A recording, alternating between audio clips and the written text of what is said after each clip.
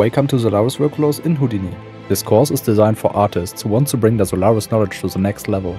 We are going to create an atmospheric environment scene from the ground up, starting with only our statue asset. We will begin in SOPS by building and preparing all the requirement geometry from scratch. From there, we will create a custom atlas cutter for the moss and the ivy, using different techniques tailored to each asset type. We will then create a procedural ivy tool for our statue with the help of some vellum simulation. Next, we will generate and refine all the points, distributions and attributes needed for the scattering, and setting everything up to work seamlessly inside Solaris. I will also show fast and efficient ways to prepare your geometry so all assets are clean, optimized and fully stage ready. Once inside Solaris, we will import everything and build a custom scattering tool to scatter more efficient and keep the scene optimized.